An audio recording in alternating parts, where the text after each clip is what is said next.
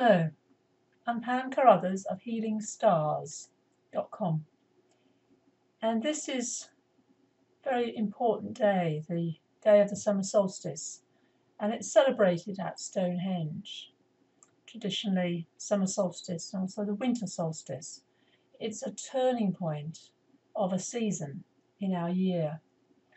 And today is also a full moon, which occurred earlier today, which is incredibly significant. This has not happened since 1967, the Summer of Love, for those of you who remember it. It's also the second full moon in Gemini. The sun is in Gemini, the full moon is actually in Sagittarius. And so that's why it's called a blue moon. It has no significance apart from the beauty of it. But the standing stones, these incredible monolith, this celebration of Saturn. This is what Saturn represents, and it's very, very important. It's the reason why I chose this image. This is the chart, set for London, and it's 11:34 p.m. tonight, 20th of June. And Saturn is right at the top of the chart in the set for the UK. It's Saturn here, 11 degrees of Sagittarius, 50 minutes retrograde, and it's at a right angle, a square, a tense, challenging aspect to Neptune at 12 Pisces, which has just gone retrograde only a week ago. That exact square was Friday on the 18th of June. Also, you can see they're not alone, these two energies. They are connected also to Jupiter, a positive quality always, and also very significantly Mercury. So what is forming here is called a grand cross, and it's in mutable signs, changeable signs. And here you can see the Sun and Venus together in Cancer, opposite the Moon in Capricorn. Now, Neptune can be confusion, can feel overwhelmed. Have you been feeling like that? I know I have. Feel energetic, feel very drained physically. It's also deep, deep feelings that can be connected to the world, not just your own personal life. Grief has been very strong over the last week. We've had the Orlando shootings, a horrific, horrific event, and then the shooting, killing of a beloved MP in the UK, Joe Cox. Neptune is about compassion. It also can be sacrifice. It also can feel, as I said, the overwhelm, the feeling of loss of control. Saturn, in the negative, can be rigid. It represents walls as well as stone, restrictions, karmic. Saturn's the lord of karma, and also fear, because we fear the unknown. It's quite natural for all of us as humans to fear the unknown. Jupiter, on the other hand, always wants to look for the future, to look up. If you walk along the street, you're looking up, you're a Jupiterian person. Looking down, you're Saturn. Jupiter, though, is in a sign of Virgo, which is, it's not happy there.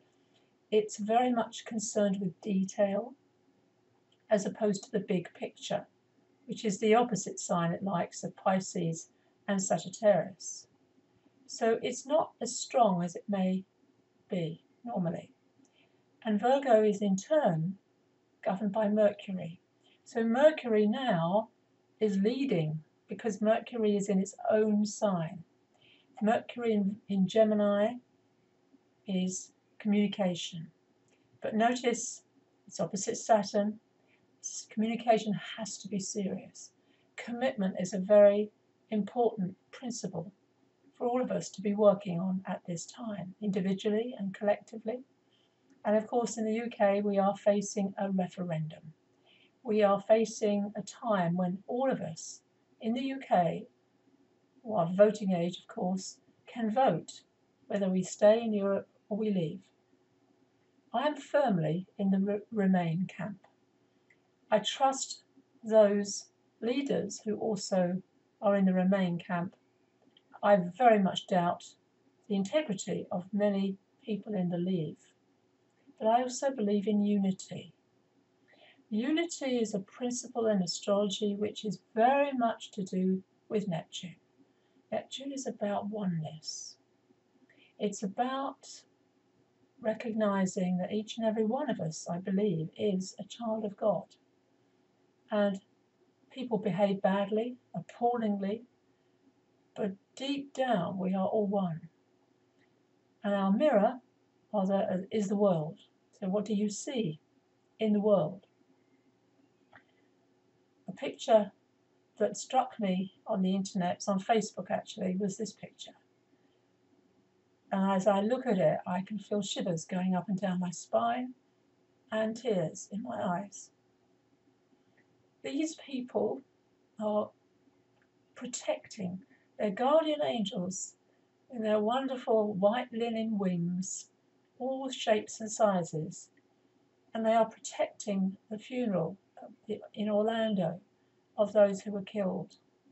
They're protecting them from a church with 40 members that pickets funerals of gay people. And in order to block that very dark negative energy, here they are, dressed as guardian angels. I think it's quite wonderful. What a motley crew they are, but amazing. The other image today is this of Joe Cox. Parliament of all persuasions, all parties are joining today to remember her. And where she used to sit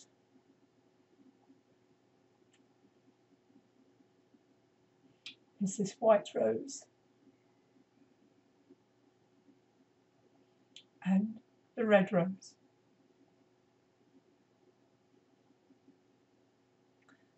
When I heard of her death, I cried.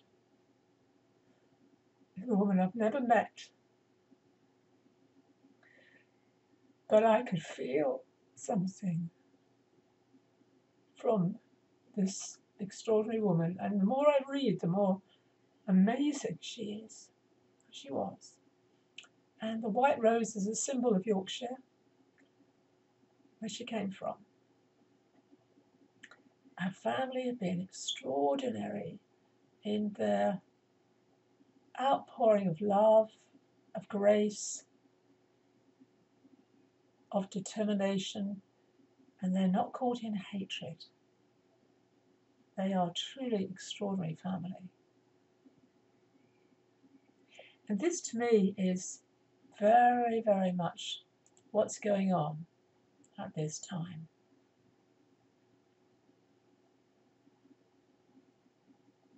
So if you'd like a personal healing astrology consultation with me, I have got a special offer on. £70 instead of my usual £95. And it's finishing the end of June, so I've only got 5 places left. So if you feel the need of support, if you too have been touched, if you too are feeling overwhelmed at this moment of time with these events that are going on, you're not alone. I want you to say, to recognize that. It's very much what the stars are saying. And the more we connect heart to heart and recognize the compassion, the grace, and that each and every one of us can be that guardian angel. Thank you for watching. Carruthers of healingstars.com.